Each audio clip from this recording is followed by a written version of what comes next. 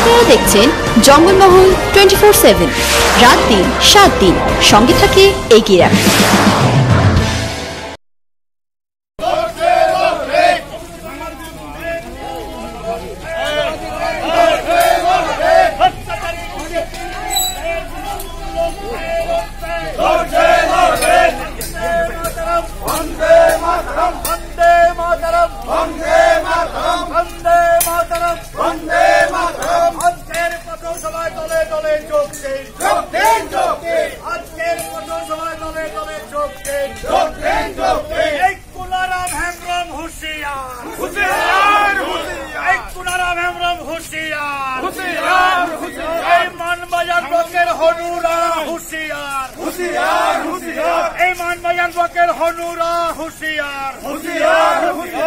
হনুদের বিরুদ্ধে আমাদের লড়াই চলছে চলবে এই হনুদের বিরুদ্ধে আমাদের লড়াই চলছে চলবে বন্দে মাতরম বন্দে মাতরম বন্দে মাতরম বন্দে মাতরম বন্দে মাতরম বিরুদ্ধে তৃণমূল লড়ছে লড়বে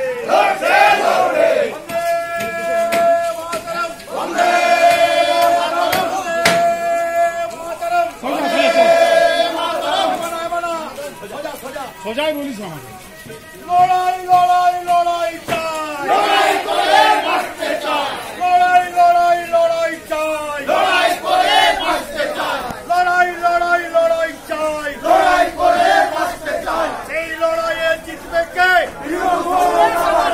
এই লড়াইয়ে জিতবে কে এই লড়াইয়ে জিতবে কে তৃণমূল লড়ছে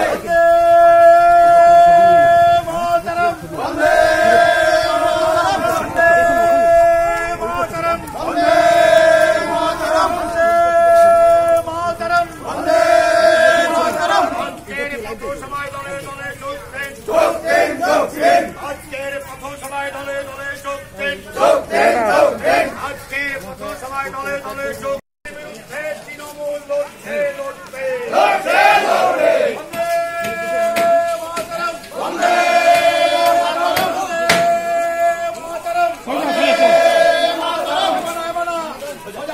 সোজাই বলিস আমাকে লড়াই লড়াই লড়াই চাই লড়াই করে বাঁচতে চাই লড়াই লড়াই লড়াই চাই লড়াই করে বাঁচতে চাই লড়াই লড়াই লড়াই চাই লড়াই করে বাঁচতে চাই এই লড়াইয়ে জিতবে কে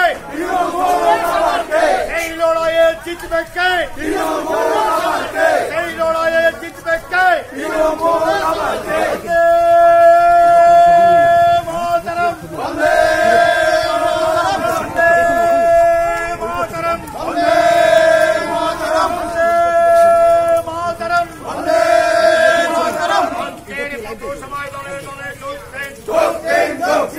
আজকের পথসভায় দলে দলে যোগদেন আজকের পথসভায় দলে দলে যোগ আদিবাসী তৃণমূল কংগ্রেসের ডাকে আমাদের এই প্রতিবাদ সভা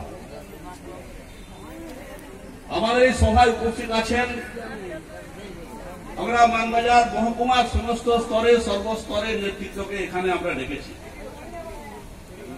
মূলত এই সভাটা আদিবাসীদের সভা,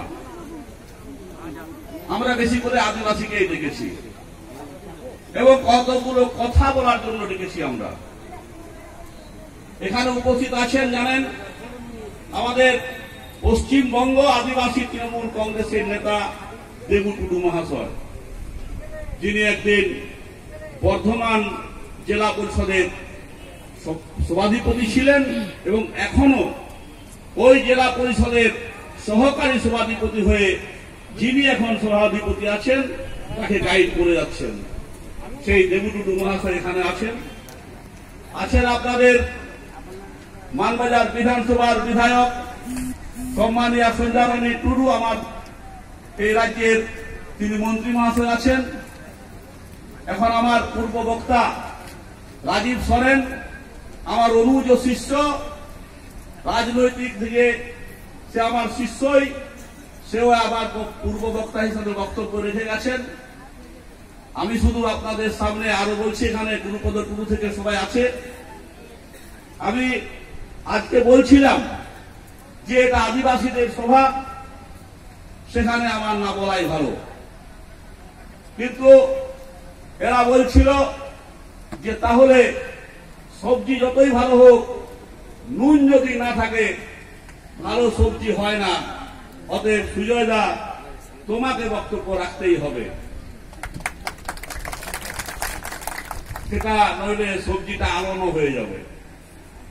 আমি আপনাদের বলছি, আমি শুধু কয়েকটা প্রশ্ন করছি আপনাদেরকে। আজকে ঝাড়খণ্ড, এই ঝাড়খণ্ডের মুখ্যমন্ত্রীকে বলুন, হেমন্ত সোরেন। আগে কে ছিল? হেমন্ত সোরেন কি জাতি? সাঁওতাল। আগে রঘুবর দাস কি জাতি? সাঁওতাল নয়, অসাঁওতাল। যাই হোক, আমি কেন কথাটা তুলছি তার একটা বক্তব্য আছে শুনুন। ভারতবর্ষের বুকে এই ঝাড়খণ্ড রাজ্যটি যখন হয়, তার পূর্বে ছিল শুধু বিহার। এই বিহার থাকাকালীন যে লড়াইটা শুরু হয়, ঝাড়খণ্ড মুক্তি মোর্চার লড়াই বা সমস্ত ঝাড়খণ্ডের লড়াইয়ে ঝাড়খণ্ড স্টেটটি গঠিত হয়, এবং সেখান থেকে প্রচলিত ব্যবস্থাপনা পরিষ্কার ভাবে ছিল যে ঝাড়খণ্ডে যদি কোনদিন রাজত্ব প্রতিষ্ঠিত যেই হোক, সেখানের মুখ্যমন্ত্রীটি আদিবাসীদের এবং আদিবাসী সমাজ থেকেই হতে হবে। পরিবর্তন করে দিল কে এসে? কাদের রাজত্বে এসে সেটা পরিবর্তন হলো ভারতীয় জনতা পার্টির রাজত্বে। তারা কি করলো? তারা আদিবাসীকে প্রথম ঝাড়খণ্ড রাজ্যের মুখ্যমন্ত্রী থেকে আদিবাসীকে বাদ দিল। তারপর কি শুরু করেছিল বন্ধু আপনারা জানেন?